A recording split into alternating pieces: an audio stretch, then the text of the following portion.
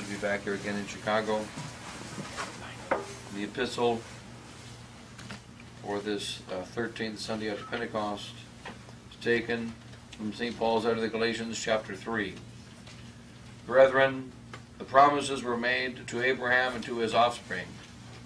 He does not say unto his offspring as of many, but as of one, and to thy offspring, who is Christ. Now I mean this, the law which was made 430 years later does not annul the covenant which was ratified by God, so as to make the promise void. For if the right to inherit be from the law, it is no longer from the promise. But God gave it to Abraham by promise. What then was the law? It was enacted on the account of transgressions, being delivered by angels through a mediator, until the offspring should come to whom the promise was made.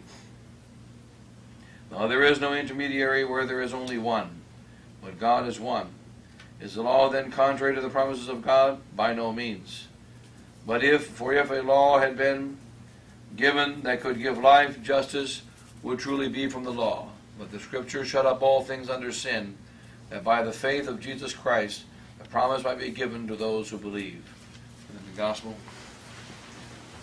taking that according to St. Luke, chapter 17.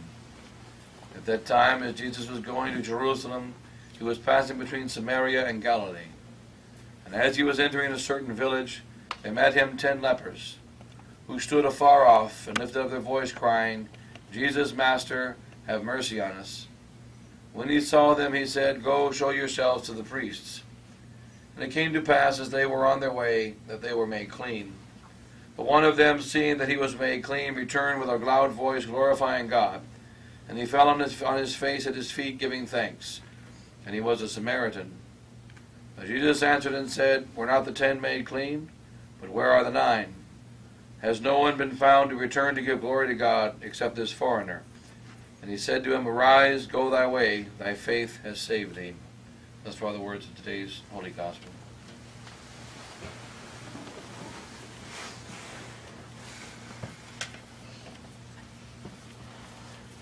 Father, and Son, and Holy Ghost, amen.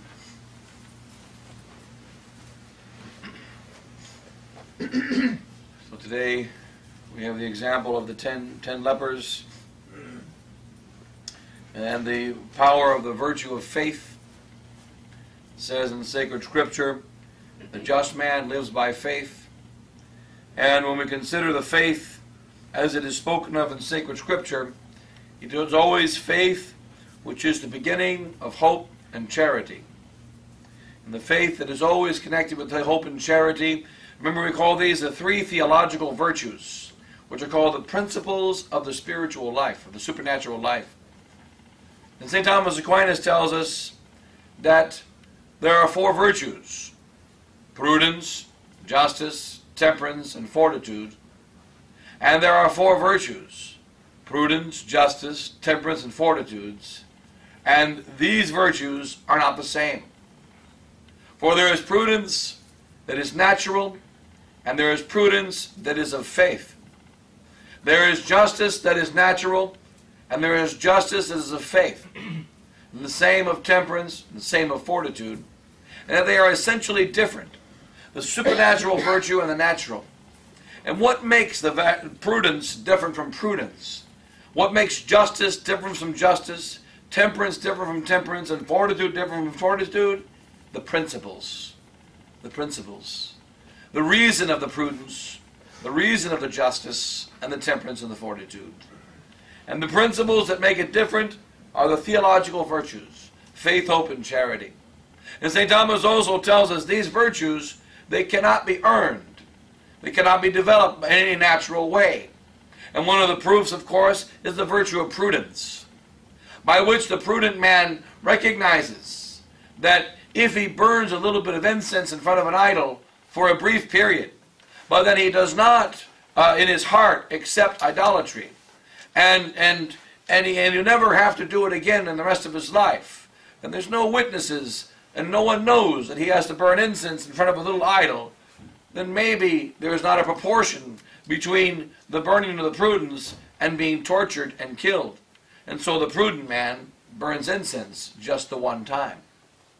And then another prudent man, He is made to burn incense before an idol. And he is made to do it for only a moment without any witnesses. And this man says, I cannot do it. And this is the prudence of the saint, who is inspired by a different principle. You know that this principle is faith, hope, and charity.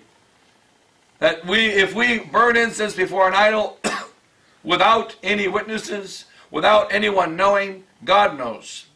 And it transforms our souls from the friend of God to the enemy of God. And so therefore we cannot do it. It was the supernatural prudence and wisdom that made Joseph suffer. That made him suffer when he found that the Blessed Virgin Mary was with a child. When he knew that no one knew anything about it. But he knew the law of God. And he knew what it said in the law of Moses. And if he did not follow the law of Moses, no one would know. And on the one side, he knew the perfect innocence and magnificence of Mary. And on the other, he knew the law of Moses, which is that she must be put away, and put away privately. Perhaps privately, but she must be put away. And many of the fathers tell us that had Joseph not been supernatural, had Joseph not been a saint, he would not even experience turmoil. And the fathers also tell us many times we should suffer, but we suffer not. Many times we should worry, but we worry not. And many times we worry when we need not worry. Like St. Joseph and the Blessed Virgin Mary, when they went into the city of Nazareth, or rather, when they went into the city of Jerusalem or Bethlehem on December the 24th, they had no place to stay. And they had to go from place to place to place until finally, in the middle of the night, our Lord Jesus Christ, the King of the universe, is born in a cave. And we worry, and we are disturbed. But Joseph and the Blessed Virgin were not, because they had different principles. And these principles make their decisions different. And these principles are faith, hope, and charity. And here we find a case where 10 men go to confession. 10 men get baptized. 10 men are lepers, and their leprosy is cleansed. And so that the leprosy signifies sin, and all of us are sinners, and we go to the Holy Roman Catholic Church. Just like the Jews went through the Red Sea, and the Jews ate the same spiritual food, and they all drank the same spiritual drink. But St. Paul tells us, but with most of them God was not well pleased. They all were there. And what happened? Only 2 of them crossed the river Jordan into the promised land. And all the remainder of those 600,000 who were over the age of 20, all the remainder of them died. So few are the number of those that live by faith. And what was the difference? The difference was the way in which they viewed the battle. The difference was the way in which what they saw when they opened their eyes and looked at the world. Remember that there were 12 spies. Joshua and Caleb were the only ones who would be of those 12 spies that would enter into the promised land. They were just 12 men chosen from amongst the tribes of Israel, chosen randomly. It could have been any 12 men. And then they were sent into the kingdom of Israel. And they were told, you are to go into the kingdom that is going to be conquered by God. The kingdom that God has promised to us. Go into the kingdom and tell us what it looks like. And they went into the kingdom to see what it looked like. They all went in, all 12. They all knew that God said this kingdom is going to be given to us, to the Jews. And remember, all 12 of them had passed through the Red Sea. All 12 of them had the leprosy of their sins clean. All 12 of them saw the miracle of the crossing of the Red Sea. That great miracle was the true foundation of Israel. And they went across that, and they went into the Holy Land. And they came back and they gave a report. And 10 of them said, this land is filled with big walls. This land is filled with great cities. The men of this land are very tall, and we are as grasshoppers to their knees.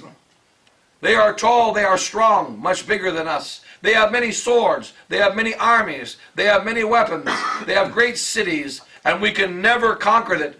You say this land is given to us, by God, but we see this land can never be conquered. And then Joshua and Caleb, they reported. They said, this land has cities which were already built, and so we just have to go and move into them. This land has great fruits, and it has very massive grapes, and huge fruits of every kind. It is filled with the greatest farmland that can be known on earth. It is the most beautiful land that God has given to us. And so they both walked into the same land. They both came back, and they gave a different report. And this is very similar to the 10 lepers. The 10 lepers were cleansed. But what happened? 9 of them went and saw what worldlings see. 9 of them went just like the Jews who crossed the Red Sea. And after a short time, what did they do? They made a golden calf. And they rose up to drink and to play. You know that many, many souls are forgiven their sins. And they're really forgiven their sins in the good confession. And then, over time, they slowly abandon the faith. And over time, they turn back to the world. And over time, they slide away from God. Which is why St. Paul says, with most of them, God was not well pleased. And what is it that makes a difference? Because one is prudent and the other is prudent. One is just and the other is just. One is temperate and the other is temperate. One has fortitude and the other fortitude. But the natural temperance and prudence and fortitude leads to damnation. And the supernatural temperance and fortitude leads to heaven. But they look the same on the outside. They were 10 lepers and they looked the same. They were all lepers. Now they are 10 cleansed and they look the same and they are all cleansed. But with most of them, God is not well pleased. And this gospel today is a warning to us. Who is clean? Even when we arrive at Holy Thursday nights, after 3.5 years with Christ, after seeing so many miracles, after all the wonders of the life of Christ, our Lord Jesus Christ says to them, you are clean, but not all. There's something about the human condition, something about our pride, something about our weakness, something about our too looking to the ways of the flesh. But no matter how much Christ gives us, no matter how close He brings us to Him, like those 12 apostles, no matter how many miracles, how many gifts, how many wonders, how many times He forgives us, there will never be a time in which all are clean. Is it true that in this little chapel, this little place right here, all of us are clean? Is it true that right now, every one of us is pleasing to God and will end up in the kingdom of heaven? And our Lord Jesus Christ says, you are clean, but not all. And that was in the most sacred moment of the ordination of His priests, the most sacred moment of the giving out of the very first Holy Communion, the most sacred moment when He spoke His most beautiful words that He would ever speak to all His apostles, when they would say to Him, behold, now Thou speakest plainly. Behold, now we believe that Thou art the Son of God. And that night, one of them will be burning in hell. And the others would deny Him as cowards, though they would return and go to heaven. But one of them will be burning in hell. And it is a mystery of life that even though God gives us everything, and we know that He gives us everything, we still do not turn our eyes away from the vision of the world. 10 lepers said, Jesus, Son of David, have mercy on us. Please have mercy on us. Why did they want mercy? Why did they want mercy? It's just like on the cross. Both the good thief and the bad wanted mercy.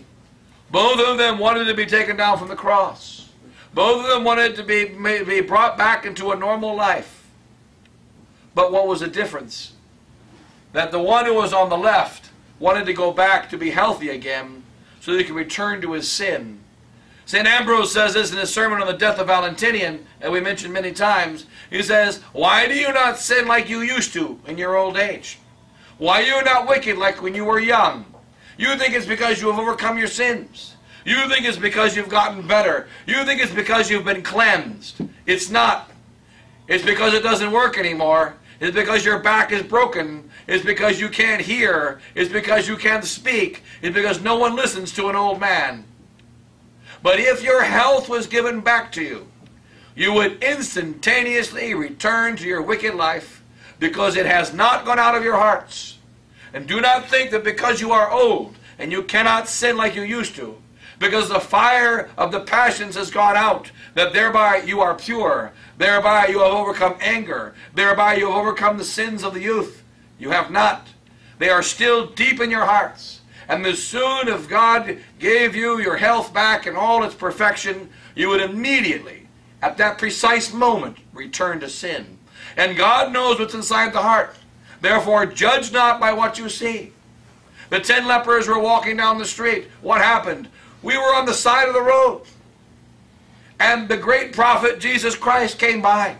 And we saw him come by. And we said, Lord Jesus, Son of David, have mercy on me. And he blessed us. And all of our leprosy was cleansed.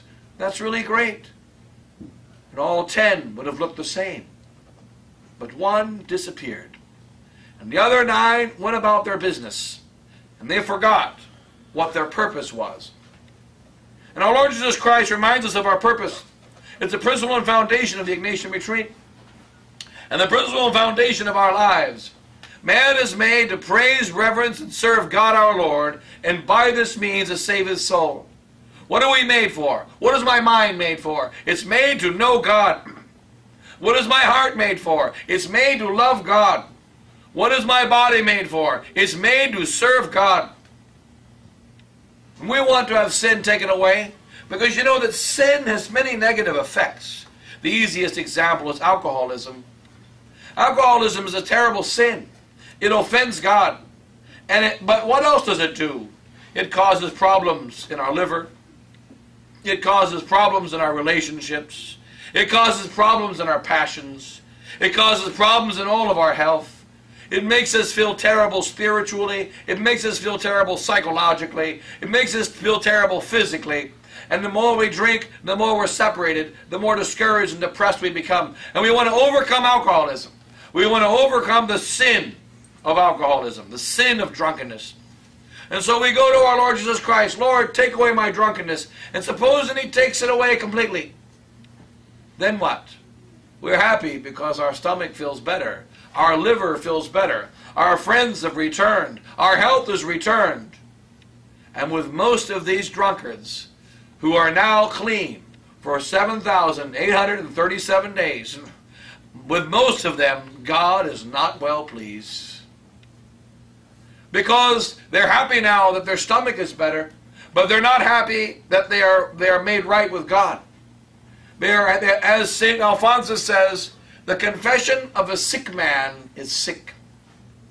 Many a man goes to confession when he's dying. Many a man asks to be cleansed when he's dying. Many a man wants to return to God when he's dying. But scarcely 1 in 100,000 makes a valid confession. That's what St. Alphonsus says. Scarcely 1 in 100,000. Maybe 1 in 100,000. That's his optimistic view. And why?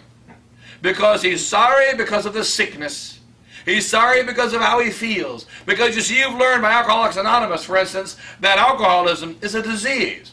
We used to know that it was a sin that offends God. And when you offend God, it's bad for your health. Because God made our minds to know him. And when we use it for something else, it destroys our minds. And made our wills to love him. And we use it for something else, it destroys our wills. He made our bodies to serve him. And when we use it for something else, it destroys our bodies.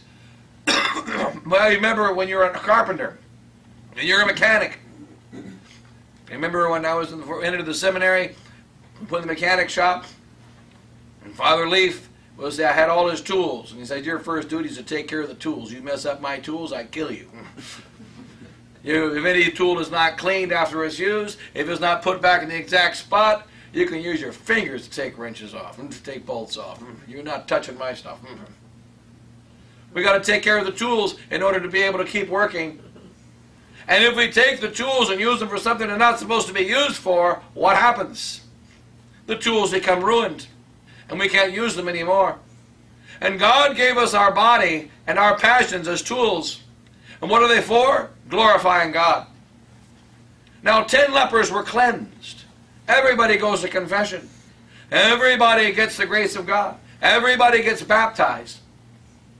But only one returns. And what does our Lord Jesus Christ say? Were not the 10 made clean? Where are the 9?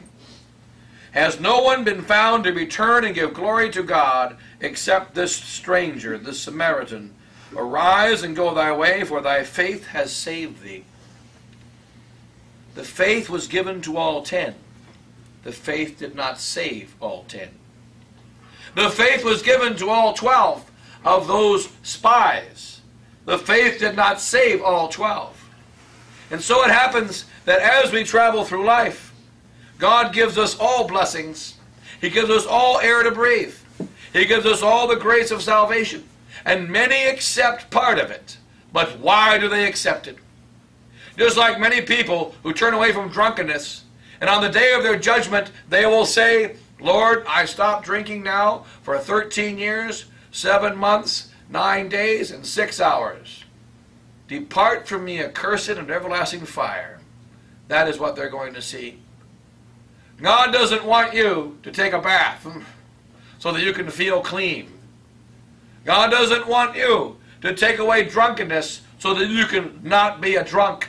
He doesn't want to take away impurity so that you can not be impure. He doesn't want to take away heresy so that you can not be a heretic.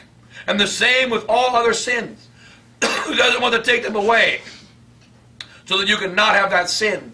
And that is why he gave the parable and the warning. And there was a man who was possessed by the devil. And the devil was driven out of the man. And what happened? He left his house clean and empty. We are in an age of emptiness.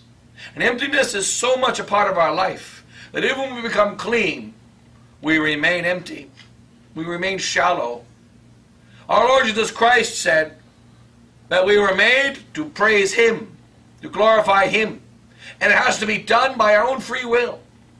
So 10 lepers were made clean. Go show yourself to the priest. And so they did. And afterwards, they remembered in the same way that we remember after St. Anthony finds our keys. When our keys are lost, we have a great devotion to Anthony.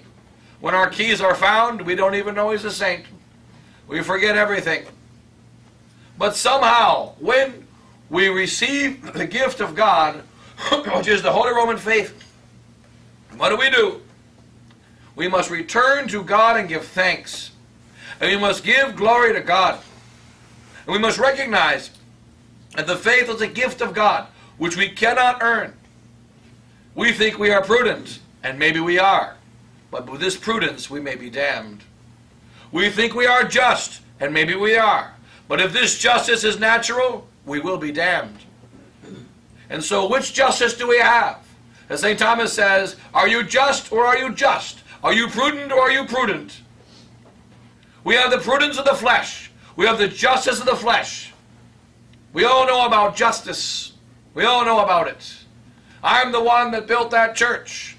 I'm the one that helped in this church. I'm the one that gave you your start in life to where you got a job and you're able to support your family. I'm the one, and you owe it to me to give a return. You owe it to me to keep everything the way I want it to be. When the fact is, everything is a gift of God, and we owe nothing to you. And nothing is owed to yourself. Everything is owed to God. And we don't know this anymore. And so therefore, there was one leper, and he was a stranger. He was a Samaritan. This leper knew he was not fully cleansed. He knew that it wasn't finished. He knew that the disease could come back. He knew that something else was required than just a good confession. Something else was required than just 5,000 days without drinking. Something else was required, and that is to return and give glory to God. And therefore he returned. And he gave glory to God. And this is what we must do. God has given us the faith. He has let us see the errors of our modern times. He has given us the holy sacrifice of the Mass. He has given us the faith without compromise. He has given us many gifts that if He had given them to others, they would already be saints. If He had given them to others, they would already have transformed their lives. But we go about our way. And we are proud of ourselves because, after all, we have the truth. This is the problem of the Pharisee, the problem of the traditional Catholic. He was given the truth. Now that word refers to liars and to error as well as to truth. But to consider only those that really have the truth, not to the Indultarians, not to the modernists who have the Latin Mass, but those that truly believe the same faith, whole and entire, that has been handed down to us by Jesus Christ from the beginning of time until the very end. Those who hold the whole true faith and not call themselves by the name of tradition. And so those that truly have the true faith, with most of them, God is not well pleased. Most of them don't realize that it is a great gift of which we are not worthy, and that we must daily bow down in adoration to God and give thanks. And give thanks. And remember that we are sinners. We must return glory to God. The trouble is we think that we are clean, and therefore now we can go about our regular business. And we don't really have to change. And we don't really have to return and give thanks to God and give glory to God. With most of them, God is not well pleased. And what is the problem of our vision? We don't have the vision of faith. When we walk into this world, we must walk like the two spies, Joshua and Caleb. Joshua and Caleb were with 10 other Jews. Remember, they know the camp they left. 600,000 men in rags. 600,000 without warriors, without army, they had some swords that they were given to them, but they didn't have any weapons. They didn't have any organization. And they were out, except that they were under Moses, and they were all together in the desert, under the cloud, but they didn't have any army. They didn't have all the things they needed, according to the world, in order to be a civilization that could conquer another one. And they went in and saw all those cities, and they saw all the things that were inside of Israel. But what did they see? They saw it as the kingdom of God. They saw it as the gift of God to them. And so when we walk around this world, we must realize our Lord Jesus Christ made America. Our Lord Jesus Christ sustains it. Our Lord Jesus Christ is its true king. And though it is unfortunate that 350 million Americans don't know that, that just means they've got an ignorance problem. Ask them a geography question. They don't know that either. It's just a problem of ignorance. I remember the last time I flew through here, that was last there was a young boy sitting on the plane next to me, and when the plane was turning around, going south, turning around, you could see Lake Michigan out of the window, and he goes, "Oh man, I didn't know we were that close to the ocean, man." "Was there an ocean over here?" I said, "Well, it's kind of fresh water, actually. It's not salt water. Ocean's got salt water. Different kind of water." Wow. Wow. You didn't know that Chicago was on the ocean. You didn't know that either. So you're both ignorant. And the fact is that sometimes we see everything around us, but we don't know. We don't know what it is. We don't know what we see. We have a problem of knowledge. We don't know. The modern scientists are idiots who are going to burn. We don't know that modern theologians and modern philosophers are heretics who are going to burn. We don't know the modern universities are filled with idiots. We don't know that the modern world, which thinks it's so powerful and so strong with its surveillance systems, doesn't know anything about surveillance. We don't know the weakness of the armies of the world, which are millions and millions of soldiers dedicated to Satan. We don't see what we should see. What we should see is the God who wiped out Sennacherib in a second with one angel. 40,000 soldiers died in a second. The God that sent a woman over to the camp of Holofernes and destroyed that camp in a minute. The God that took the entire army of the Egyptians and obliterated, and they went for a swim in the Red Sea. This God is our God. And He is the God that made and sustains these surveillance systems. He is the God that made and sustains all these men who do not worship Him, do not know Him, and do not love Him, and do not believe in Him. He is the God that made this world. He is the one who made the new world, and not just the old one. He made the entirety of the world, and He is the one who reigns, and He is the one who is going to take His place as the King of America. He already is the King. But we should open our eyes and see open our eyes like Joshua and Caleb. And this requires the great gift of faith. Beg for this gift. And then when the gift is given to us, return and give thanks. And return and give glory to God. And recognize that we can never earn this holy gift. It's not possible. We must open our eyes to the truth, but it must be the supernatural truth. We know that Satan is vanquished. We must have the certitude of our Lord Jesus Christ as he stood there on Holy Thursday night and he told his apostles before the battle, before he saw them all run away, before the bloody sweat, before the great fight. That's what makes him a great warrior. He didn't go to battle and say, I hope it goes well. No matter what happens, let's fight with the right reasons. Let's fight for the right cause. He had no doubt about what was going to happen. He said, Confidite ego vici mundum. Have confidence, for I have already conquered the world. The devil is already vanquished. Why? Because I have decided to fight him. That's why. Therefore, he is defeated. Because when Jesus Christ, God made man, goes to battle, it is already won. And if we go to battle as members of that mystical body of our Lord Jesus Christ, with the faith that he has given to us, we must have a complete confidence that we have already won. In the battle, some will die early. As we mentioned in the retreat, Simeon Maccabeus, not Simeon, but Eleazar Maccabeus. Eleazar, who died in victory. But from our perspective, he made a mistake. We read about Eleazar in the book of Maccabees, and he was fighting in a battle. And he wanted to kill Antiochus Epiphanes, a type of the Antichrist, a most wicked man. And as he was fighting Antiochus' army, he saw an elephant. And he saw on top of that elephant a golden saddle and a canopy over it. And he said, that's the elephant of the king. That's the elephant of Antiochus. I will go and kill him.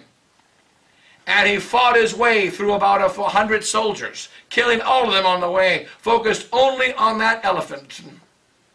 And when he arrived at the elephant, he went up to the elephant and he took his sword and he stabbed the elephant in the belly.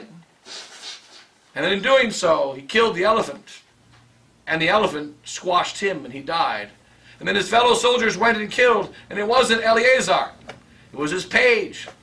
It was a busboy. It was the wrong elephant. And it says in the book of Maccabees, and thus he died in glory, and Antiochus would die. Antiochus would be defeated. And at no point did Eleazar doubt it. He went to kill him, and he was killed. But by the hand of God, his guts would explode several years later.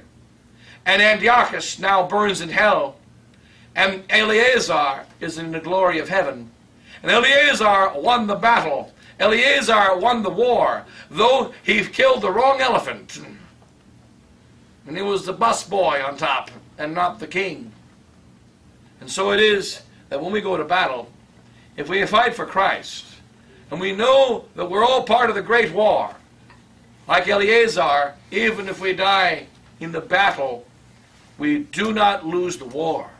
And we must recognize that Joshua, Caleb, Eleazar, the other brothers of the Maccabees, Judas Maccabeus himself, and all those that fight for Christ, with faith, with confidence, cannot be defeated. But we must change our eyes from the natural eyes to the supernatural eyes, and this cannot be done without a special pouring in of grace from God. St. Thomas Aquinas says it can never be done naturally. It requires a special pouring of the grace of God. And that's why our Lord says, ask and you shall receive. Seek and you shall find. Knock and it shall be opened unto you. Beg for this grace. Beg for the grace to be able to have the eyes of faith.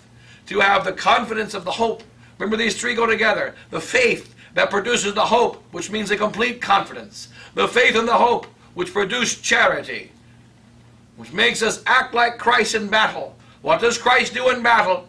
While he is up on the cross, he looks down upon all those that are killing him and he says, Father, forgive them, for they know not what they do. Because that's how you defeat the devil. And one of those that's on his path to hell, in only a few moments he shall be burning in hell. He says to him, this day thou shalt be with me in paradise. And he sees all of those who are his enemies, all of those that are destroying him, all of those set upon destroying God. And he gives them a mother. And he transforms them. What do we do in battle if we have faith? We must learn that in the battle of faith, we will fight in a different way. We will carry different weapons, and we will have a different heart than the one that was given us by nature. It must be transformed by another heart that also beats and also has red blood, but this blood is the blood of the Sacred Heart, the blood of the Immaculate Heart, the blood of King David, the blood of the great saints. This blood is different than the blood of man and the blood of Adam. Adam's blood is no longer good enough inside of us. We must have the blood of Christ. And so that's why our Lord Jesus Christ gave us this blessed sacrament, to transform our blood into a divine blood, to transform our heart into the Sacred Heart, to transform our faith and our minds into a mind of faith, supernatural faith, no longer natural faith, to transform our guts into the confidence of the virtue of hope. This cannot be done without the special gift of God. Beg for that gift, and then return and give thanks and give glory to God. His victory is nigh. He just wants more of us to have real faith in that already certain victory. God bless you all. In the name of the Father, and the Son, and the Holy Ghost. Amen.